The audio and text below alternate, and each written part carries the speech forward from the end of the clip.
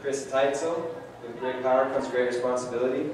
Chris is a third-generation tech nerd, having used computers since before he was in school. He tried to escape the pull of his genes by obtaining a bachelor's degree in molecular biology. However, it didn't last long before he found himself pulled back into tech. Having been around computers his whole life and equipped with a background in science, he has a passion for using technology to better the lives of those he meets.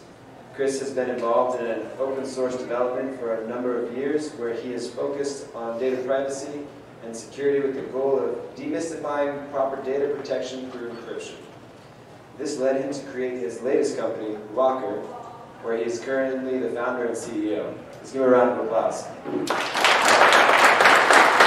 Yeah, so that's actually one of my claim to fame. My grandpa started at IBM in the 50s. My dad thought he could get away, became a science teacher. 2 years later, he started at IBM. He's on his 37th year at IBM. I said, to hell with this, I'm going to become a doctor. And then now I'm in technology. So at some point, I'll get an IBM employee ID just because I have to carry on the tradition. But today we're going to talk about, with great power comes great responsibility. And I still remember the day that my dad called me down to the garage and had a moving box for me. He opens up the moving box and I can still smell the smell of old paper in there. And inside was his comic collection from when he was a kid. And we're talking original Fantastic Fours and Spider-Man and Batman versus Spider-Man, which I didn't even know existed. But in the 60s and 70s, anything went, I guess.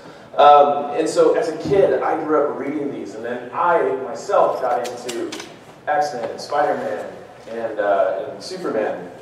One of my favorites, actually, was the Death of Superman series. And so growing up, I always had this concept of, like, what is a superhero? And how do these superheroes act?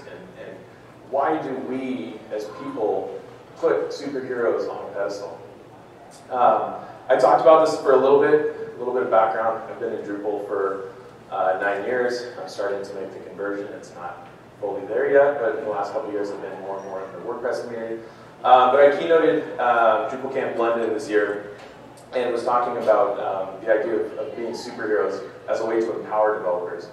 But as I went through the year, I started thinking more and more about the idea that if we're superheroes, it comes with a responsibility. So if you look at WordPress, WordPress powers some massive brands, worldwide brands. Star Wars. I mean, you run Star Wars. Your code is what makes Star Wars live on the internet. But you also change the world. Your code is what's delivering powerful news to people every day of their lives. And so I came to this realization in the last year or so that what we do to many people is pretty much the same thing as flying. And I came to this realization as I was sitting in Istanbul. I was on my way back and I decided to take a quick jaunt through Istanbul, as one does, from Europe. And so I was by myself and I said, I'm going to go find a hookah bar. And being a 6'1", red-headed, pale white guy, walking into Istanbul, like locals only, behind the Grand Bazaar hookah bar, obviously I stood out quite a bit. And so they sat me down, and pretty soon some folks came over and we started talking, and we sat there for hours, and we were smoking and drinking tea, and talking about politics and religion and life. And then they said, well, what do you do? And I go, oh, I make websites. And it's like this explosion went off their head. They're like, oh, I've always been wanting to make an e-commerce website. Do you know how to make an e-commerce website? It's like, yeah, I can create one in a couple of hours, actually. Like, oh my gosh, this is amazing. He's like, but hosting. He's like, hosting's really hard to do, and I don't know how to do hosting. And I was like, no, I've got friends that run a hosting company that'll always keep your website on no matter what. And it was just like, I came to this realization that me speaking about this, it's like, it was off the cuff. It's like, yeah, I know how to do WooCommerce. I can build a quick store. But to people who don't know what we do, it is a very, very powerful thing. And it's the same thing as Superman flying. And so, as I started to think about that, I started to think we have the same duty to use those powers to protect the people who don't have them as superheroes do. And the reason why is because some men are looking for anything, or aren't looking for anything logical, like money. They can't be bought, bullied, reasoned, or negotiated with. Some men just want to watch the world burn. And unfortunately, we have those people in our community, outside of our community. And so we need to use the technology that we have and the power that we have with it to make the world a better place. And so Uncle Ben's famous line is, with great power comes great responsibility. And so that's the title of the talk today. Now I'm going to ask some questions, and I'm not going to really have all the answers. I'm kind of taking you on my journey here. So I hope that this kind of sparks conversation. There's a Q&A, like beanbags lounge back there. We'd love to talk more. But I hope this is more of a conversation starter than, this is Chris's flag in the ground of what is ethics and what should you do, right? And so I can't start a presentation about superheroes without introducing you to mine. So, my lovely wife, and my 2 kids. Sorry, I don't get it. Emotional ever. Wow, I've done this talk like 3 times. It's the first time I cried. But it makes me think, what type of web do I want to build for them? And this came to a realization during this talk. WordCamp Europe, I'm crying now. I'll tell you, this is the first talk that I've ever seen the Q&A. There was like tears. It was like a therapy session upon therapy session. So go watch this. A lot of the talk today is, I like to say, or the classic phrase is, you're standing on the shoulders of giants. Morton's one of those giants in the community, so definitely go watch this. But the ability to create and the ability that we have in our code comes with the ability to manipulate. And we're seeing that a lot today. So Facebook and Twitter started to ban Alex Jones. And folks started screaming out, oh my gosh, like Twitter and Facebook are creating what is and what isn't on the web, right? Twitter got a little delayed in their response to it, but they ended up getting on the bandwagon and saying, no, Alex Jones isn't allowed on our platform. And so, as you're building platforms, you have the ability to dictate what is on them. But nobody builds a Twitter expecting an Alex Jones. Nobody builds a Facebook expecting a Cambridge Analytica to appear.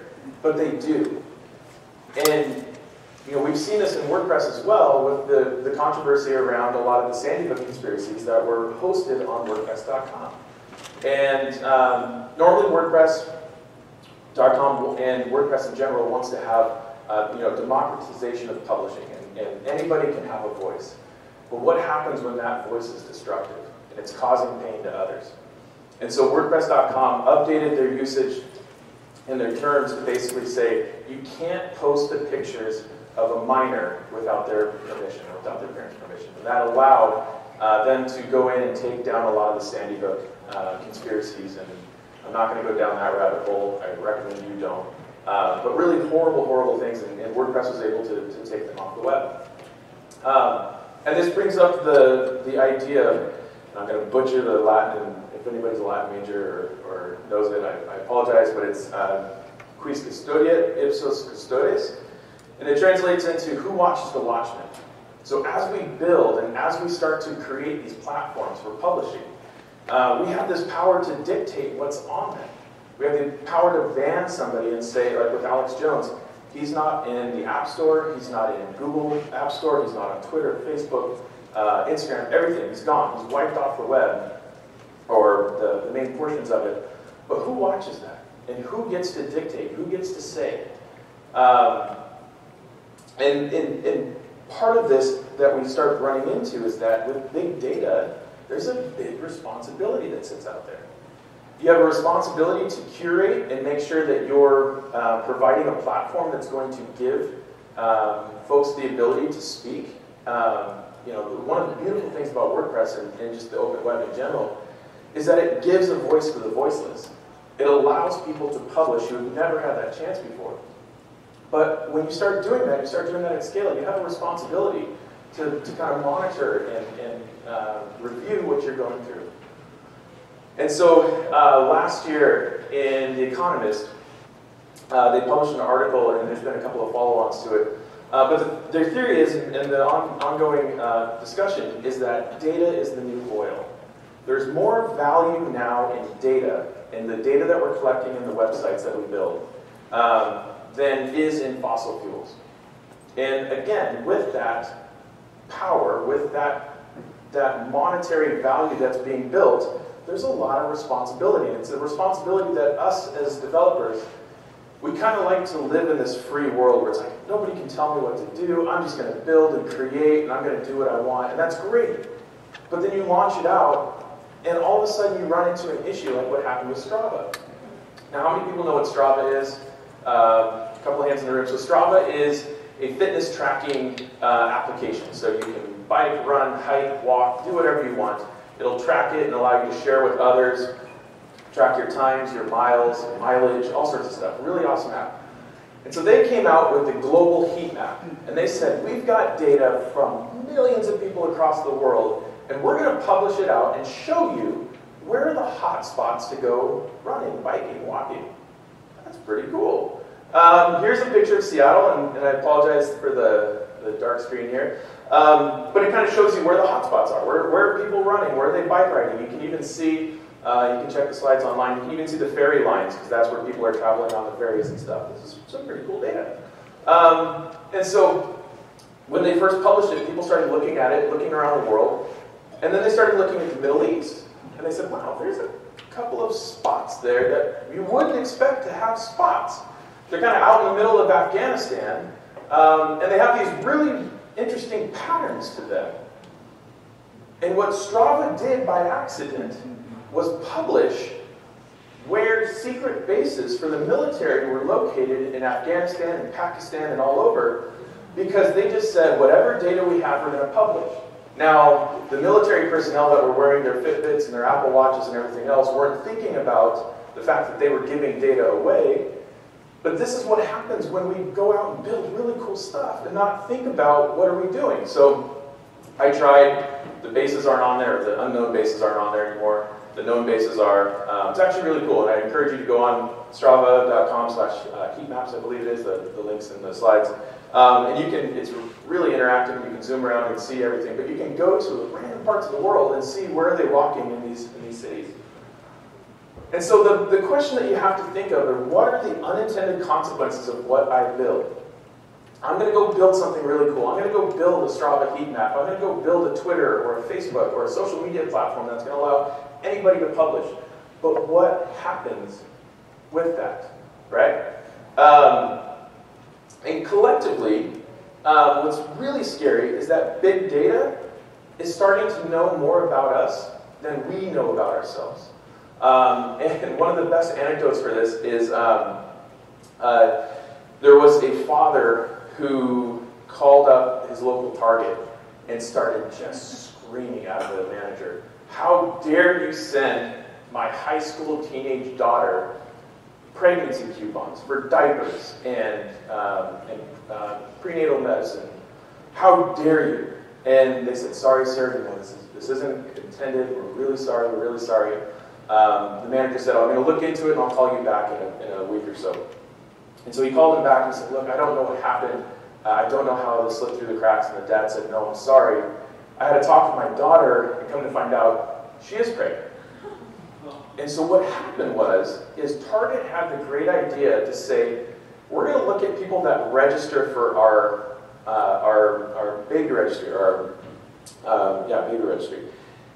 And what they did is every purchase that you made at Target, you got a customer ID, and that ID would track every purchase that you made with your credit cards, with online, in-store, wherever. It would all go into this ID, and they would begin to track it. And they had your email address, your home address, everything, because they had your credit card address, right? And so what they started doing is watching, and when somebody registered for the baby registry, they then went back 6 months into their purchase history and said, oh, they stopped buying soaps with dyes in them, and they started buying unscented body lotion, and they started buying calcium, and all of these supplements that when you find out you're first pregnant, you start taking, right?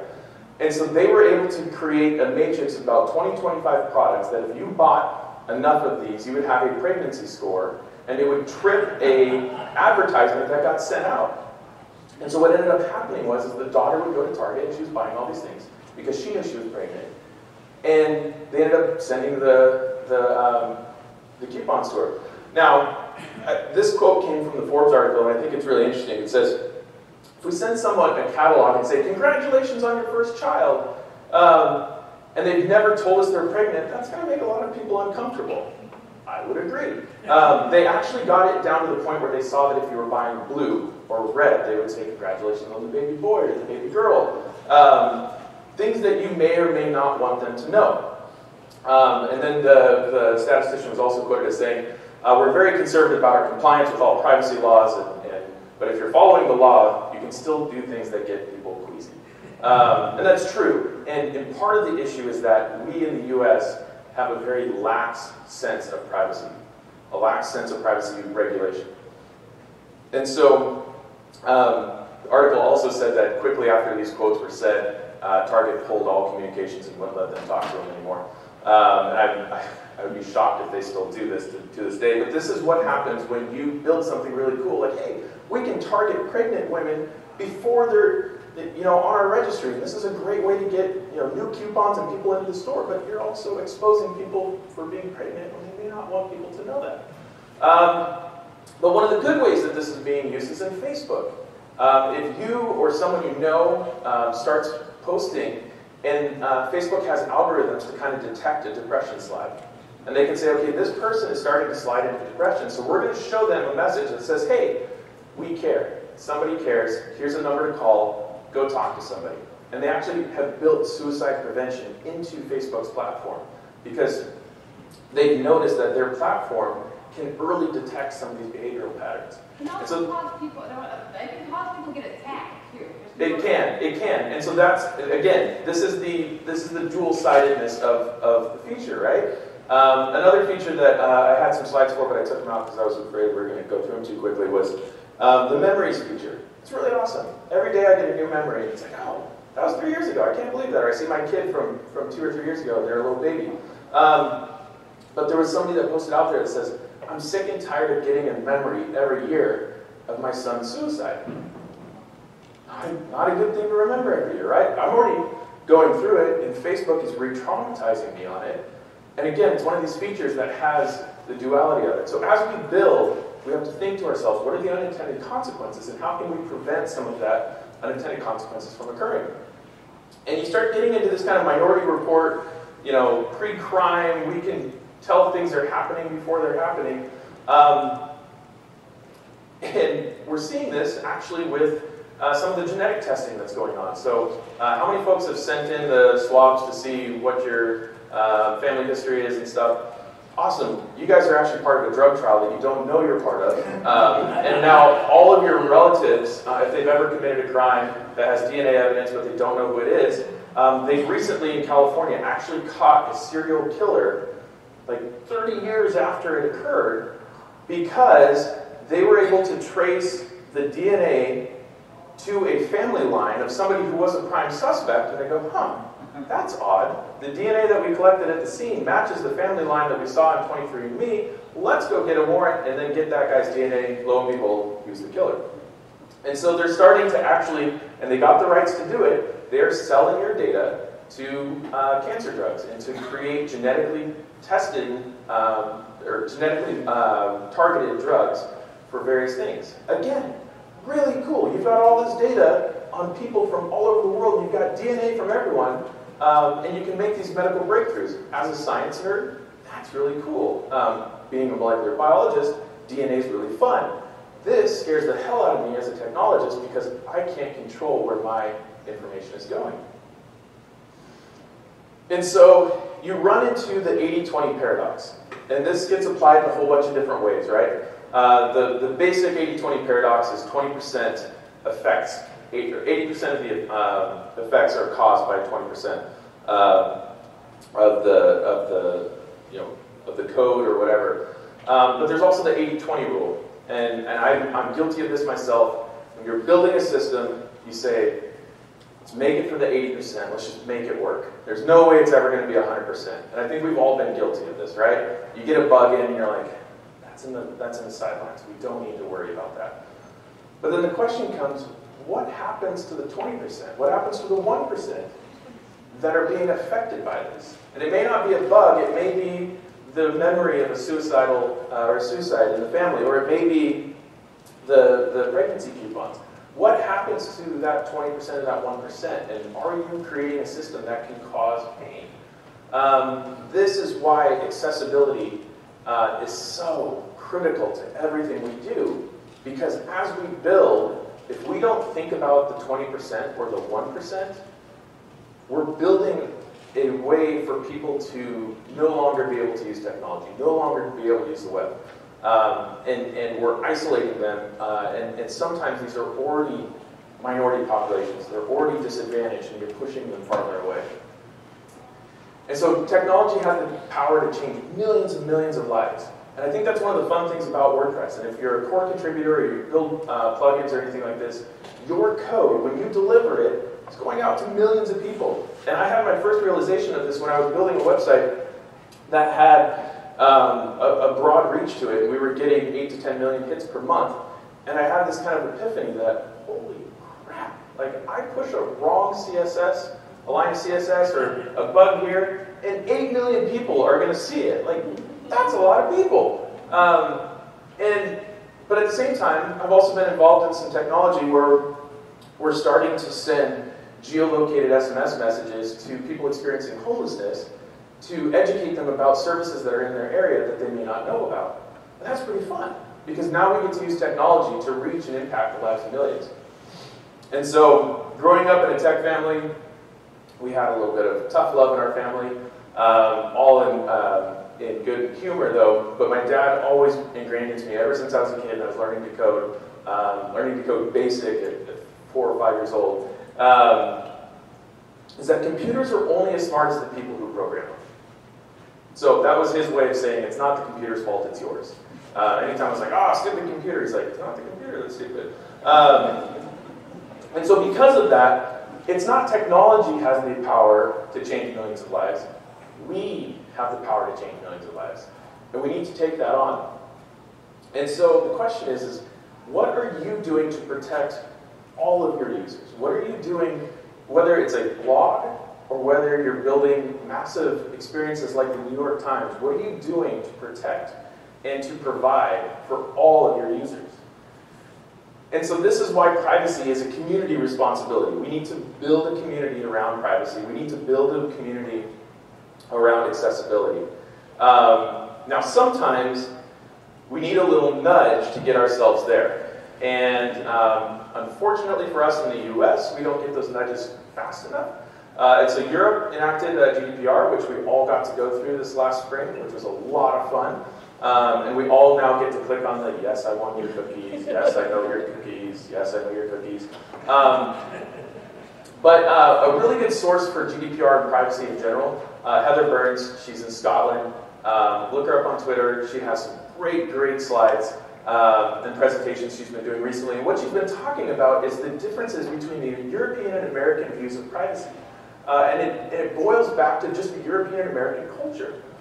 And I was actually having this discussion today with someone, and they were talking about the American view, and I hadn't even talked about this, and they almost went bullet point for bullet point down this. And the inherent sense is that as Americans, free speech is a fundamental right. Everyone gets the right to free speech. Whether you're Alex Jones, Westboro Baptist Church, or the New York Times, you can say whatever you want. And the data belongs to the owner, and the owner of the site or the owner of the application. And it's an opt-out culture, right? We're going to automatically check the box for you. And, oh, you didn't uncheck the box. Sorry, but we're going to use it anyways. And then the other thing is we have an inherent fear of government, an inherent trust in business, right? And it goes back to our bootstrap mentality of everybody can build a business, anybody can be successful, so our businesses are what we believe in, and the government is just trying to squash us. And of course, we sue first, ask questions later. So everything is just, let's just sue and figure out what the courts will say about it, right? Now in Europe, it's almost 180% opposite. Privacy is the fundamental right. Data belongs to the user, not to the application owner. It's an opt-in culture. And people trust the government and fear businesses. And now, this isn't to say, and litigation is a last resort, so a lot of our American views on GDPR, we'll wait to see who gets sued first, and then we'll make our decisions on how much we want to comply with it, right? Because that's our mentality. And so, this is not saying one is better than the other. This is just saying we need to know what our differences are if we're ever going to talk about an even privacy or accessibility or ethics. We need to know where we're coming from culturally.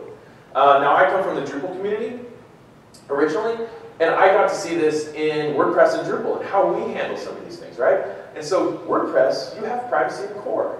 Drupal, we don't. We put it into contrib. I'm currently trying to change that, but it's not really something that's happening in core. Currently, the GDPR module in Drupal has 2,300 installs. There are millions of websites in Europe that are running Drupal, and 2,300 of them are using a standardized platform. That means that the rest of them are all just kind of doing whatever they want to do, coding their own, and hoping that it's compliant and hoping that it's safe. And so, because of this, and WordPress is very much the plug and play. You turn it on, it works. Drupal, if you've ever worked with Drupal, I love it, but it's like, oh, you need this module, and that module, and that module. And this one's an API for that one, and that one's going to talk to this one, and this one, and this one, and then there's a UI that you're going to configure a few things for, and then you're good. Whereas in WordPress, you just turn it on, and it works. And so knowing this, it isn't a WordPress or a Drupal thing. It's how can we work together and adopt common best practices across the open web, knowing our different communities and knowing our different cultures. How can we build a sense of what is right, and how can we handle privacy on the open web? And when I talk about the open web, again, I'm pointing you to people that are much smarter than I, so go watch these. These will just be, like, pour yourself a coffee. If you're of age, put a little bit of Bailey's in there because it's going to be a deep ride. But taking what, back, and from whom is a great look into the open web, the origins of it, and what it really means to have the open web. And actually just this week, the World Wide Web Foundation actually just published a contract for the web of core principles that they're pushing to say the web entirety. This is what will happen. And it says, the web was designed to bring people together and make knowledge freely available. Everyone has a role to play to ensure that the web serves humanity. And by committing to the following principles, governments, companies, and citizens around the world can protect the open web as a public good and a basic right for everyone. So then it goes into, this is, as a government, here's what you need to do. As a company, here's what you need to do. As a citizen, here's what you need to do. Now there's a lot of discussion of, are these right? Are these the right principles and all that? I look at it as, this is a great framework. And yes, it breaks it down, and some people say it should be everyone's responsibility, we should just put out a credo of this is what it should be. But if you think about it, government doesn't act without people. People are what power business, and business, unfortunately, at times is what powers the government. And so we all have to have our own roles, and as long as we go back to the cultures and the communities and all the different understanding of what we do, we can influence each other to create a better web. And so WordPress is actually leading this right now, because you guys have privacy in core. Joomla just got that tool set in. Kudos to them. Drupal, we're on our way there. We're making it happen. And so what we're proposing is we're actually going to be creating an open web privacy working group. And this open web privacy working group is going to be able to create a set of standards that say, this is what we're going to hold our projects to. As a project, we're going to commit ourselves to certain basic, fundamental principles of privacy, accessibility, and what will that entail? And then we can each respectively take those back to our projects and work on whatever it is in core that we do. And the beauty of this, and I was having a discussion earlier today about this with someone, and yes, it seems very altruistic. Like, we're going to go out and conquer the open web, and we're going to be doing everything. And then when you get into the trenches, it starts to suck. But the problem is that without this, we are reactive to the communities around us rather than proactive. We're reactive to GDPR rather than having a voice into what GDPR really does. Because there are parts of the laws that just make no sense. And it's because you have other interests outside of our own that are able to voice them into it. And so what we're hoping to do with this is not only state what we're going to be doing as an open web, but then also have some advocacy into the decision making and the policy making that goes on around us so that we can actually take part in these decisions. But all this work needs you, because WordPress is a volunteer-run organization, right? We have a lot of companies that are working in it, but even those companies volunteer time to make the core happen. People take their own time to make core happen. And so this work needs your assistance. So what can you do?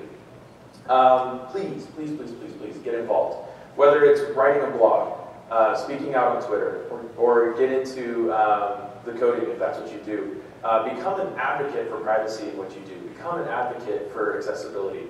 And start to think about how you can make WordPress impact the world in a better way.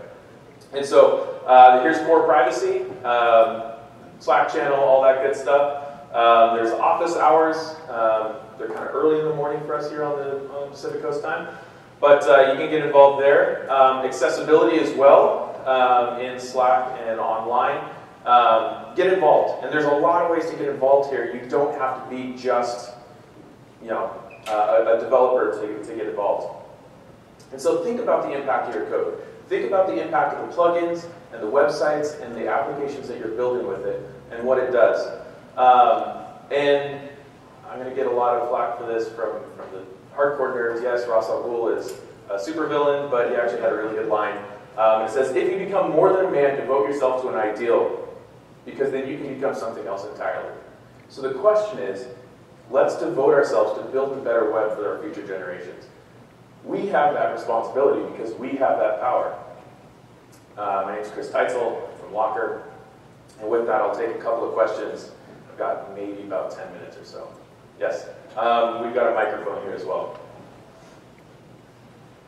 Sorry, I just threw my hand up real quick. No, yeah. Matt. One thing, thank you, first of all, it's good talk. One thing that I think about in terms of those of us who build the web and things like Facebook and Twitter is that I believe that people build platforms and products that reflect their values and their view of the world. And I personally don't believe that we will start building appropriate solutions for this diverse world we live in until the teams that build these things look like the world they're building for. So can you say something about that? Yes, without getting my foot too caught in my mouth. I agree.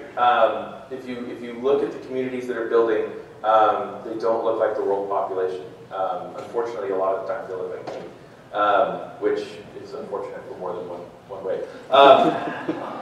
But it's true. And also what it is that if you're building at a for-profit company, I own a company, I own two of them, when we build, we're building for one thing, to grow, for profit. We also have an altruistic side of our company in that our goal is to make encryption available to everybody. We want anybody to have access to it. Yes, it's a double-edged sword, but we believe that it's a fundamental right of the web to have that. If your company's aim is to just build for profit and not build for the world at large, then I do think you run into a lot of those issues. I will give the larger companies credit for some of the steps that they're starting to take. Do I believe that it's a little too late? Yes. But I believe that there is some change starting to occur. I'm of the belief that change is going to have to be forced upon them. So I'm personally starting to get involved in the policy around privacy at the federal level and trying to get involved there so that we can have a voice for our views of the web, not just the commercial views of the web. And again, I really recommend you go back and watch the Taking What from Whom, Taking Back What and From Whom, because it talks about that, of the open web and how it was originally fostered by Facebook and Google, and then all of a sudden it started to cannibalize into the not open web, right? So I hope that answers your question, but I do think that we're starting down that path, and I think we've kind of opened Pandora's box a bit, and we're trying to cram everything back in. But I think it's possible, and I think that if nothing else, if we don't, it's like global warming. If we don't do anything now, it's just going to get worse. If we don't do anything now about what we build and the privacy issues that we're running into on a daily basis, then it's just going to continue to get worse. I know ethics and privacy are pretty heavy topics, so questions normally don't come right away. Okay, I got a little follow-up. Go for it. So I think more central to what I was getting at is, I am part of many of these communities, and I look around and like you, it's all white males like me. So I'm not worried about the things that I can think about, but I'm worried about the things that I don't even get. Right. Unintended Right. consequences that the sins I'm committing without knowing I'm committing it because of just who I am and my point of view. Ask the Rohingya right now in Myanmar, who are being slaughtered basically by Facebook. Unintended consequences. Right. So, Right. so what are we doing in these communities? What are we doing in our companies to make sure we have the people at the table who can help us make these decisions? We have to be proactive about it. Diversity, inclusion, accessibility doesn't come naturally for everybody. Especially doesn't come naturally for groups of people. Because as we start to group with people that are like us, whether we like it or not. And so we need to push diversity. We need to push, and it's not just cultural diversity, it's diversity in viewpoints, right? And bringing that into our companies and bringing that into our communities, embracing it. When somebody has a differing view, don't shoot it down. Elevate it and bring it to light. A good example of that, one of the first times I met Heather, we were in Belfast for WordCamp. And we were sitting down at a pub, and me, being the dumb American that I am, opened my mouth and I was like, so, what do you think of Brexit? And it was like 2 days afterwards, right? Or like a week afterwards, right?